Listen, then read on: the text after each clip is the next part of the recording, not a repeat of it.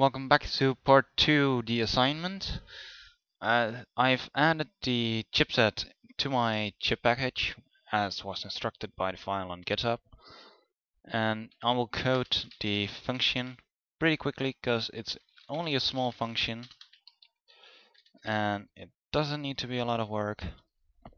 So here we go. We will have the offset of the array be the same as the offset in the memory, so we don't need to add extra variables besides the loop through the font set. As instructed, the offset from the memory is hexadecimal 50 and or extra offset. So this is the entire code.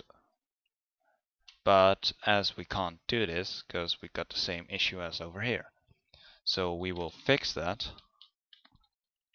by ending it by 0, or by 0, by 256, and this is the entire code to load the font set.